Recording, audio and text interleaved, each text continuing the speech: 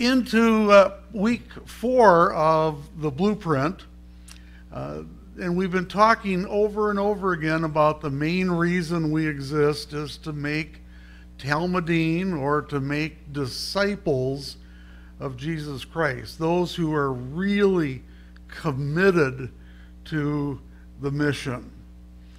And we've said that this year needs to be a year of change, a year of growth at Hope, a change of attitude, a change of our hearts.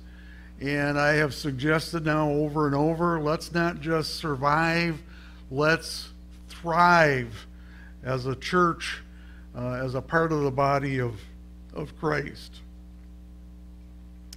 And I want to quickly have us remember the key verse for this whole series from Psalm 127:1, and say it with me. Unless the Lord builds the house, the builders labor in vain. Amen. Well, we've been talking about the first few statements or habits or instructions, whatever that you want to call them, that are part of the blueprint that God gave me back in 2018. And for those that have not been here for a while or listening online, let's do a quick review so far. And for those who have been here, I know that we always tend to forget things quickly, so let's just quickly review them. So 2 weeks ago, we had instruction number 1, which is do not despise small beginnings. And the more I study this blueprint, the more I see that it was absolutely critical that God gave me that one first, because we are so easily discouraged, right? Can be. But we can't. We can't worry about small beginnings. It takes inertia. It takes work to get it going. And then last week we talked about be led by the Spirit. Crucial. Not the flesh, but by the Spirit.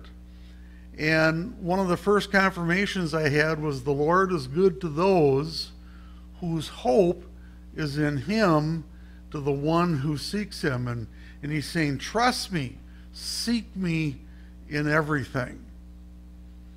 But likewise, He says, you need to wait for me. It's good to wait patiently for the salvation or the deliverance of the Lord. It'd be nice, like in that testimony, to have virtually overnight reports coming back. And we'll probably get some of those. But if they don't worry about it. So we talked about the word wait, and it means to be intertwined with God and what He's doing. Doing what you are until He calls you to the next assignment. Okay? It's waiting with hope. It's waiting with expectation. It's waiting ready to act when God opens up the door. And that's the key. We don't just sit there and twiddle our thumbs. We talked about the word led. What does that mean? And there's 2 sides to it. One is from the one who's leading, who is the Holy Spirit, which means to take with oneself. And so the Holy Spirit does take with us, takes us. He knows where He's going. He knows what He's going to accomplish. He's there with us every step along the way, and He points the way. It's not just like, go, and sends us off on our own. He's there with us all the way. Then the other side is to be led. And we said that the Holy Spirit is not a dictator. He invites us to willingly follow Him wherever He goes. In other words, we want it or we don't. There's really, I don't think, any in between. Or if it is, you're probably sinking towards the not. But He wants us to follow Him. We also talked last week about the third instruction, which was we'll be facing an uphill battle. Just expect it. The first confirmation that I had was the prophet is considered a fool and the inspired man a maniac. This was from Hosea chapter 9. And we're not all prophets. I'm certainly not a prophet.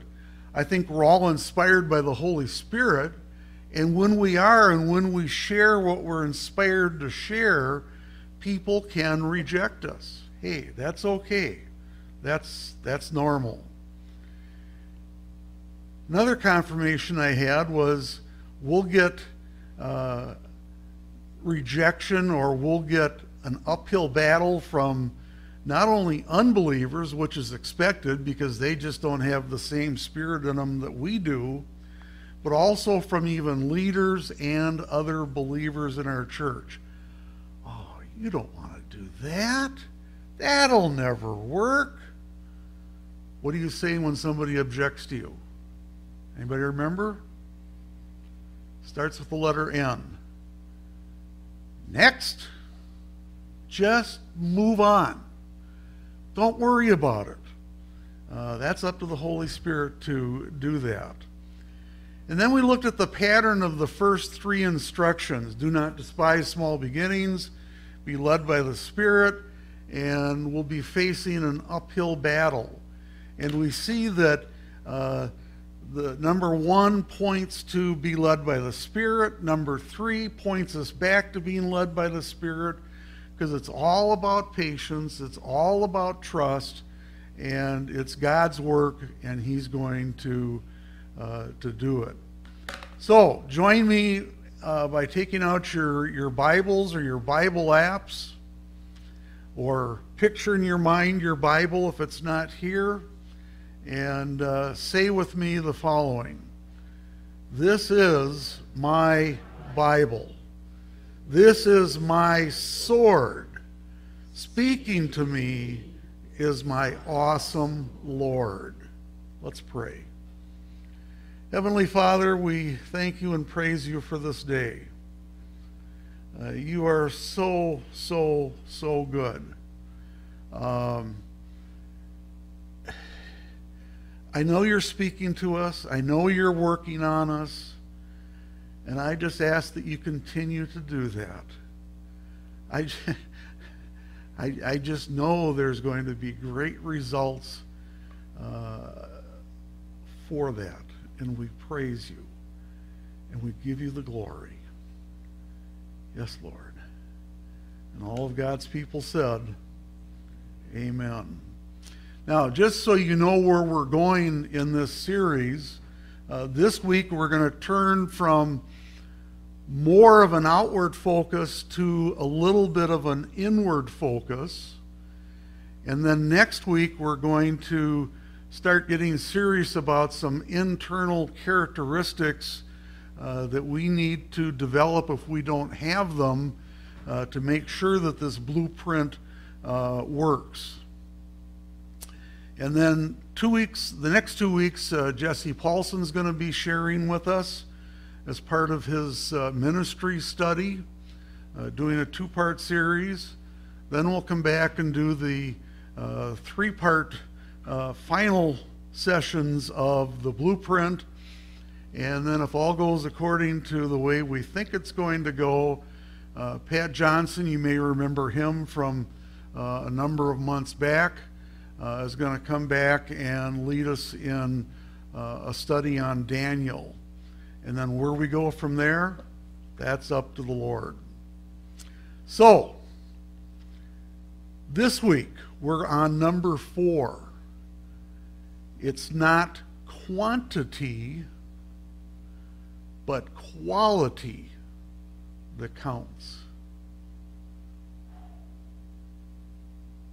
Yeah, we'd love to see this place fill up. Anybody else want to see that? Yeah. But it's the quantity is not the importance, it's the quality that counts. So 2 days later, the Spirit spoke to me, Rod, it's not the number of faces in the seats, but how much they change. It's not just giving a good sermon, it's does that sermon change people? Has anybody ever heard of Andy Stanley? I see one hand here. He's a couple hands, 3 hands. He's the son, I'm drawing a blank. What's his dad's name? Charles Stanley, from First Baptist Church down in Atlanta. And Andy wrote a book called One Point Preaching. And the one point you want to focus in on is for change. There needs to be change. That's why we come here. I know we don't like change, but that's the whole goal. And it's great to stand before a stadium full of people. That's great. That's quantity. But it's even more important in a smaller group to really affect change and get dialogue going. About a week or so later, I had another confirmation of this from Isaiah 61:11, where it says, "For the soil makes the sprout come up, and the garden causes the seeds to grow." Are we the soil? No. Are we the garden? No. God is, His Word is. That's what makes the sprouts come up and the seeds to grow. So the sovereign Lord makes righteousness and praise spring up before all nations. I'm going to go back to the testimony that Bruce gave of that person that prayed for over in the Gaza Strip. He planted seeds, that person. God watered them quickly, and because of this man's righteousness, praise sprang up, and here we were praising him this morning. So everybody remembers the story of the parable of the sower of the seeds, don't you? Oh, you don't? Okay. Well, let's quickly review the 4 parts of that. Here we had a parable told by Jesus, and he talks about a sower, a farmer who goes out and he's scattering seed. And some of it falls beside the road, or what we call the path. And he said the birds came and ate them up. And the sower sowed on rocky places. But the rocky places didn't have much soil. The seeds sprang up, but they were scorched. And because they had no root. And because they had no root, they withered away. He also scattered seeds among the thorns. And the thorns came up and choked out the seeds. And he also scattered on the good soil. And the good soil yielded a crop. Some 100-fold, some 60-fold, some 30-fold. Doesn't make any difference how much. There was fruit. There was a crop that grew up. Well, if you remember the story, Jesus was approached by his disciples afterwards, and they said, "What does this parable mean?" Well, let's take a quick look here. Jesus said, the seed that was sown among the path was to people who heard but didn't understand. And when you don't understand, then it's very easy for the devil to come in and snatch that away, so they literally have nothing. And then we had the word, he said, that's along the rocks. And he said, here's where a person hears the word, they receive the word. Yep, I agree with that. but they don't have a firm root. And then when affliction comes, when persecution comes, what do? They fall away. I've seen that all over. It's not good, but it happens. And then Jesus said, those who the seeds are sown into that have thorns, they hear the word, they believe the word, but the worries of the world, the deceitfulness of wealth, choke the word, and they become unfruitful. Yesterday at the Multiply Conference, I had the joy of talking with one young lady who was a freshman at the University of Madison. And she wants to become a physician's assistant. Not quite a doctor, but close to it, and actually do surgery with that. And at the end of the session, she said, Rod, what word of wisdom would you give me for as a young person just starting school? And I thought about it for a second, and I told her this. I said, number one, love the Lord your God with all your heart, all your soul, all your mind, and all your strength. You need to put him first in every single thing that you do. And the number two with that, wherever he tells you to go, go. Now I know that you may have a tendency to think, well, I'm going to become rich as a doctor, and I'm going to live a good lifestyle. But that may not be what he wants. He may want to bless you that way. That's good. But maybe he wants to take you to some small little rural podunk town that doesn't have a doctor. And I asked her if she'd ever seen the movie Doc Holliday. Anybody ever seen that one? Oh, it's a good one. It's about a doctor who's a, what do they call it when you do facial surgery and a what? Cosmetic surgery, yeah. And he was on his way to Los Angeles to become a big, famous, rich doctor doing that. But his car crashed and broke down in a little podunk town in South Carolina, someplace in the South. And that was exactly where God wanted him.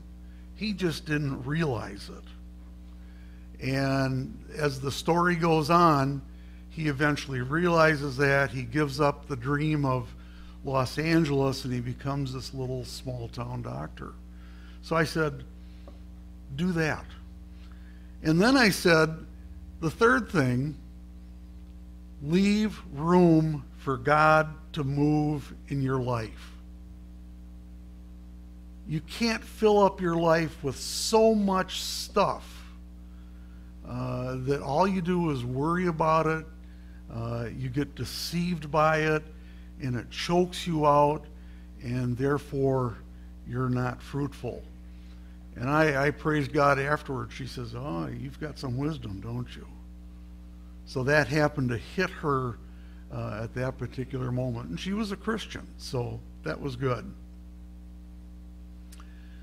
The last one Jesus said to his disciples is the person who hears the word, they understand the word, they cultivate themselves, they weed out what needs to be weeded out, and therefore they bear much fruit. And that is a true Talmid. And that is what we want. Now, I'm going to ask you this. Can you see how the blueprint applies to us in that parable? Let's talk about that for a second here. Number one, don't despise small beginnings or failed seedlings. You're going to have some failed seedlings. You're going to plant seeds that maybe won't grow, or they'll grow and they'll get choked out. They'll grow and they'll leave.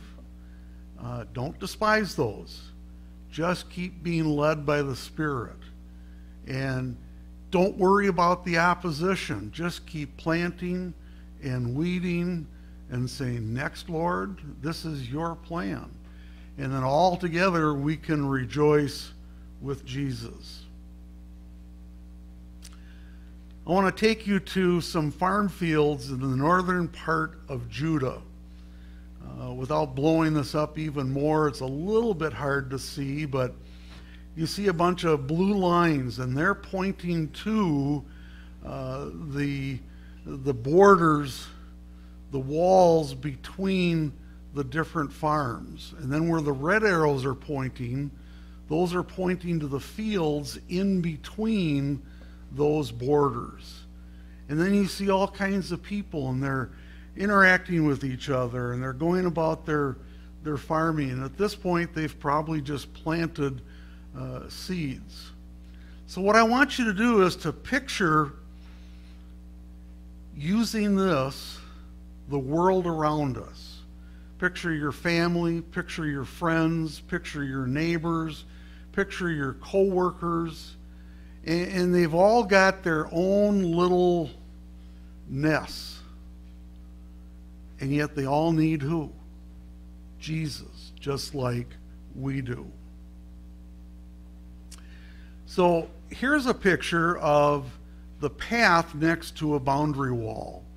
It's walked on, it's packed hard, and what it represents is that all these people in the world that don't know Jesus, they're closed in their own little worlds, their own little prisons, if you would. They think they're free, but they're really not. God has not been a part of their lives. Their hearts are hard. Now, we have to admit this is going to take a little more planting, a little bit more work, a little bit more cultivating to get through that hardness and loosen up the soil. And again, whose job is that? It's the Holy Spirit's, but he uses us to do that. The next one is a picture of rocks next to the boundary wall. And this represents, again, people who are weak in their faith. They have little or no experience in God's goodness. I was that way for many years.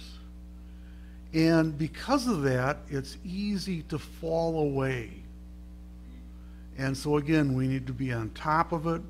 We need to be watching. We need to be cultivating and planting. Here's a picture of thorns that have grown up along the wall. And the focus here is on people who are not being focused as a Talmid, but all the stuff and the things and the worries and the toys, and it gets them choked out.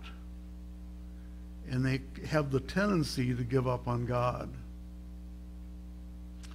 Here's a picture of kind of all of them together. You see the weeds and the rocks and the thorns on either side of that wall. You see the path where the farmer walks, but you also see the good soil, and you've got a tree that sprang up, an olive tree or fruit tree, whatever it is. You see the hay. That ground is bringing forth a good crop. So we need to be like this soil right here. We need to work at cultivating in others this type of soil where they overcome, they're cultivated, they grow and bear much fruit. So the whole point of this is, like the farmer, we sow as directed. Again, being led by who? The Spirit.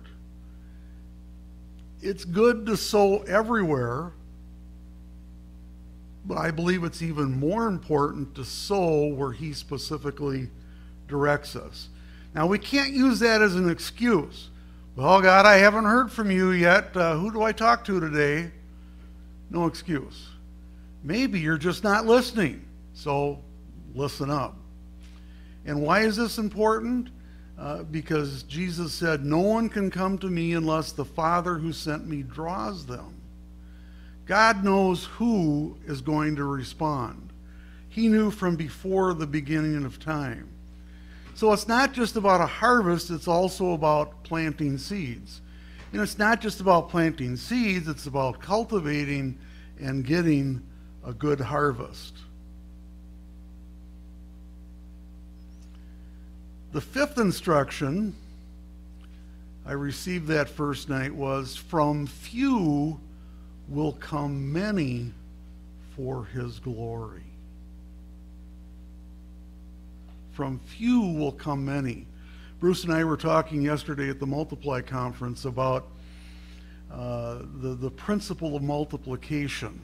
I find somebody, you find somebody, we grow them, they each go out and find somebody, and pretty soon you've got a very large, significant number, and that's good.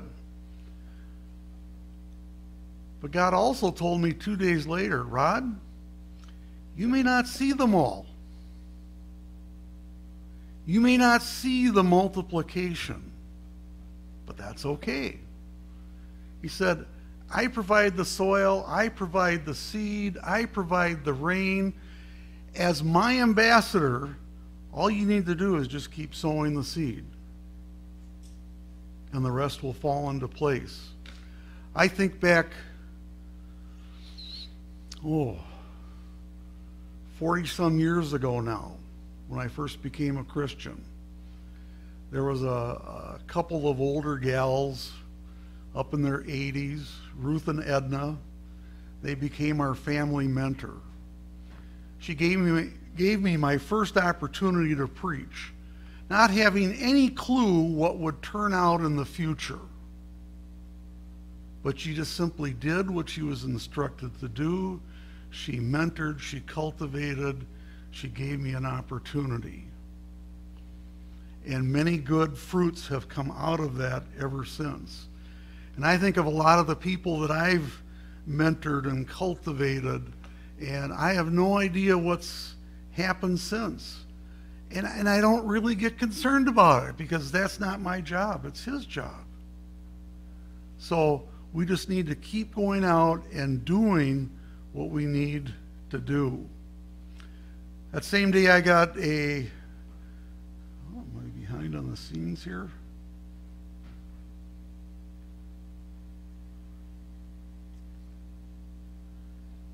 I got another confirmation. The God who supplies seed to the sower will increase your store of seed. Not might, not maybe, he will. Yes and amen. That's a promise of his.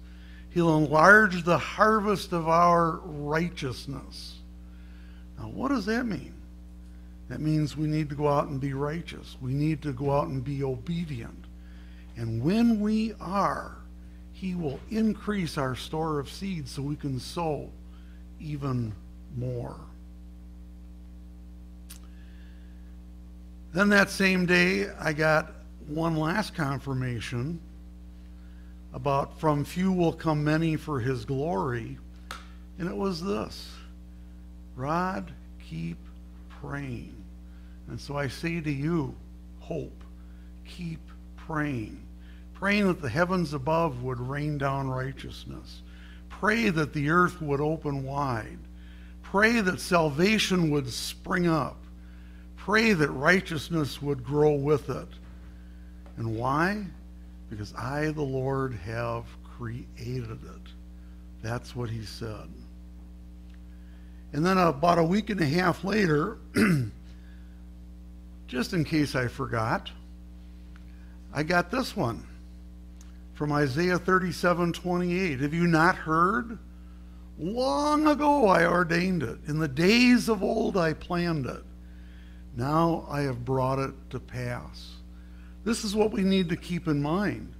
Before the beginning of time, God had this plan all laid out. He knew where each of us would be, where each of us would come into the kingdom, and the assignments he had for each of us. And he's bringing it to pass. As a matter of fact, he's already brought it to pass. It now just has to happen over time. So, I'm going to ask this. What pattern do you see when you see these two instructions? It's not quantity but quality that counts. From few will come many for his glory. What pattern do you see?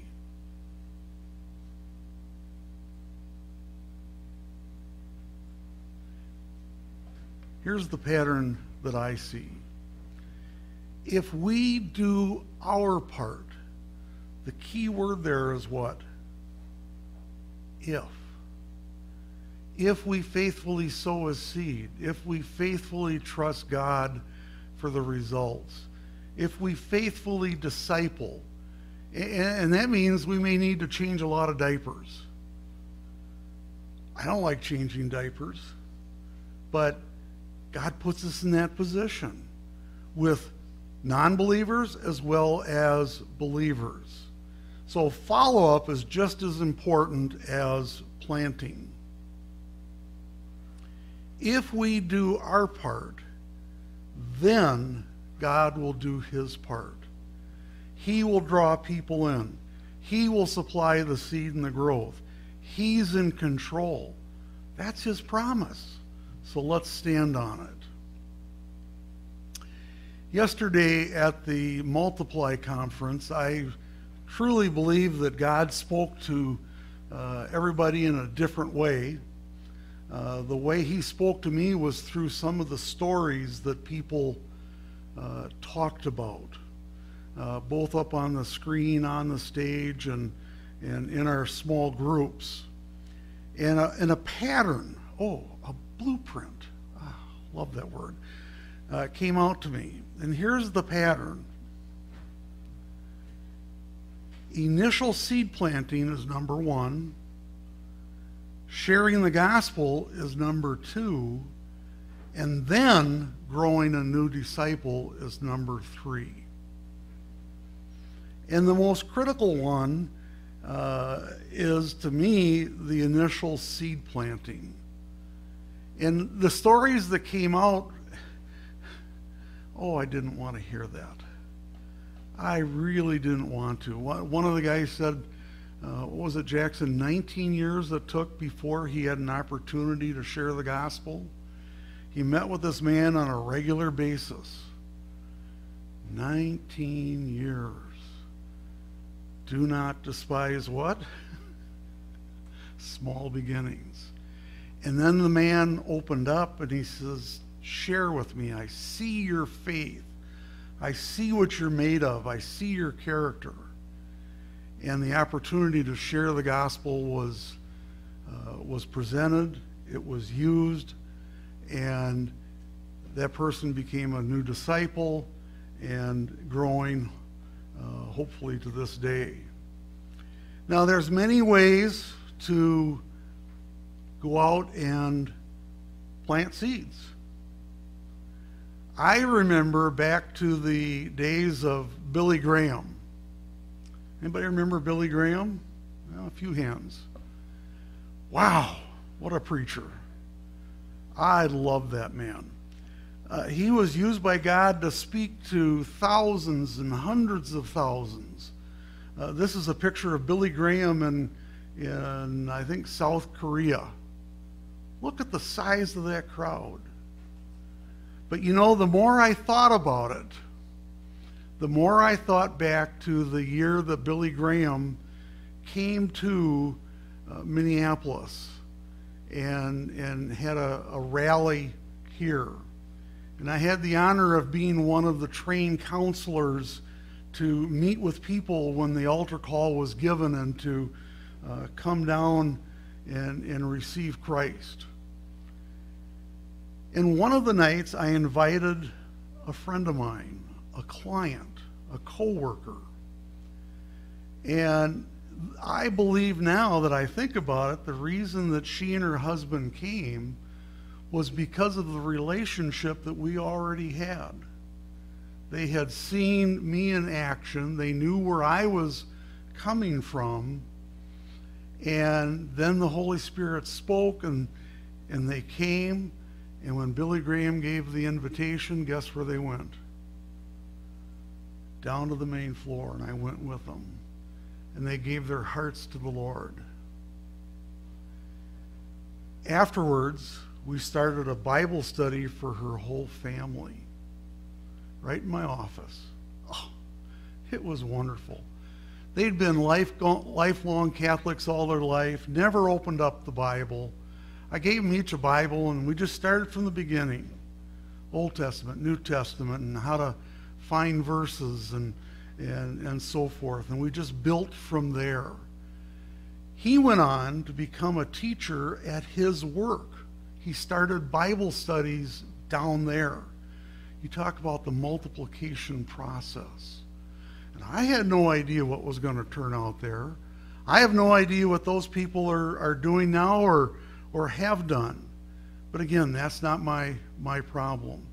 So big gatherings like this, I think, are good. I don't think they're very common today. Certainly not in America. I know Billy's son, Franklin. I don't think he does them, does he? Anybody know? He's on TV a lot, or the radio a lot, and doing it that way. Another way, another method, and again, none of them is right or wrong, is to have a classroom setting. I think of the Alpha program. People come to get invited, and they come to an Alpha program, and I don't know how many weeks it is, but they get a basic study in the Bible and faith and get an opportunity to receive Jesus. And that's good, and I know Alpha is still going on. But again, I would surmise that the vast majority of people that come to Alpha had some kind of a relationship with somebody before, and now they get an opportunity to learn, and they respond to it. On the lower right-hand side, I had an opportunity, this isn't it here, but it's a picture that represents it, to put up a notice in our condo building about a class that I had put together called Bible Basics 101. It was like 10 weeks. Introduction to the Bible. What are 8 words that describe the Bible story? And son of a gun, we had 4 or 5 that turned out for it and stuck with us for the whole time. But it was certainly much more personal. But what I heard yesterday is the best way to plant seeds is one-on-one. Guys, stick to guys. Women, stick to women. Don't try and cross-pollinate, because that cannot turn out good. Let the Lord lead you to one person that you can get to know, preferably an unbeliever. Get to know them, let them get to know you. Don't pounce on them. Don't jump all over them with the gospel unless they open up to it. And just let the Lord's Holy Spirit lead. Now, in that regard, several months ago, I introduced to you a word called the intentional ones. Anybody remember that? One person remembers that. And after yesterday's session, I was prompted to introduce that this week. What is an intentional one? An intentional one is a Talmid who intentionally goes out to find one person that they can plant seeds in. Cultivate that relationship. Grow that relationship. Pray for that person. Meet with them on a regular basis. Yeah, it's going to take some time. It's going to take some effort. But that's what we need to do. Be an intentional one. Again, intentional, and just start with one. You don't have to go for 5 or 10 or 20. Pick one. Can you all pick one person, or let the Lord pick one? As a matter of fact, I would say, what happened here? Pray this prayer. Lord, connect me with one. Can you say that with me? Lord, connect me with one. Now, if you really, really mean that, and you really, really pray it, I know God will honor that, and He'll bring you one person. It may be a family member, it may be a neighbor, it may be a friend, it may be a coworker, doesn't make any difference. Could be a total stranger. But He wants to connect each and every one of us with one. So 1, 2, 3, 4, 5, 6, 7, 8, 9, 10, 12, 13, 14. We've got 18 of us in here this morning.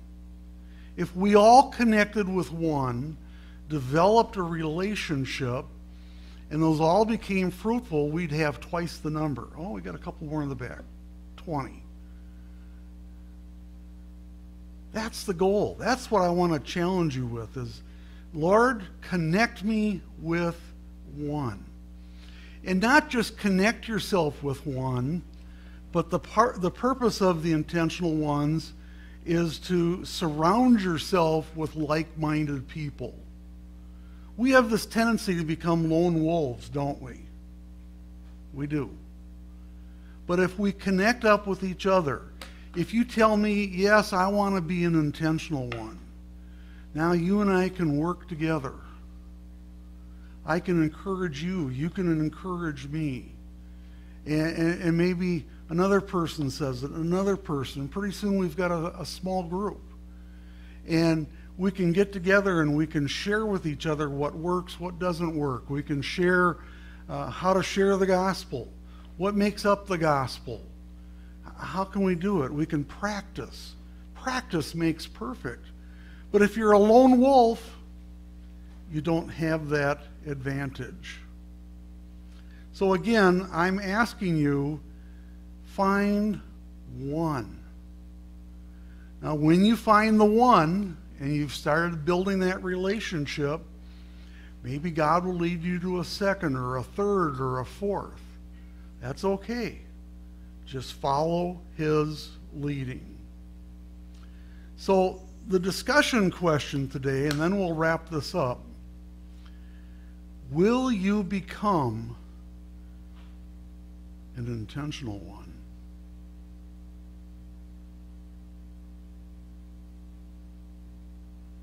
Will you become an intentional one? And if you're not sure right now, what's holding you back? Talk with somebody about that. We had one gal yesterday in the first session who admitted that she was full of fear when it comes to reaching out. She wanted to reach out, but she just had fear. How do I overcome that? And so I gave her a beautiful way to do that. And we got done with that, and she goes, wow, that's easy. So if you'd like to know what that is, come up and talk to me afterwards. And I'll share that with you. And it's fun, and it's humorous. So, we are all invited to become an intentional one. Again, it's not a group thing. It's not it's not a program. It's working together for the good news of the kingdom. And again, out back, we've got those cards about the 4 critical life questions. Easy way to say hi to somebody and see if a spiritual conversation will start. So you're invited to come up after the last song, which Jackson's going to come up for now, and team, and just pray with me. Share with me that, yeah, you'd like to become an intentional one. Maybe it's going to take a little bit of work. Maybe you got to think on it. but at least express an interest so I know that some change is happening here at Hope. Amen? Let's pray. Father, we thank you, we praise you, we give you the glory for everything. And Lord, I know you have many, many ways to reach people. We all have our favorites. Some are very good at building relationships, some are not.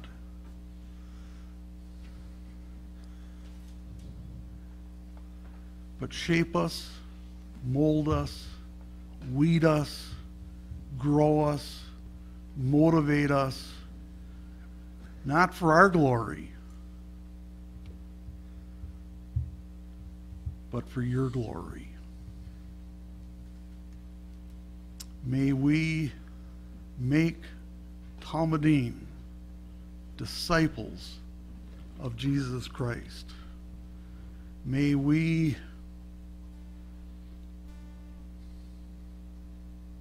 be strong, fruitful Talmidim. Let this church thrive, not just survive. And all of God's people said, Amen.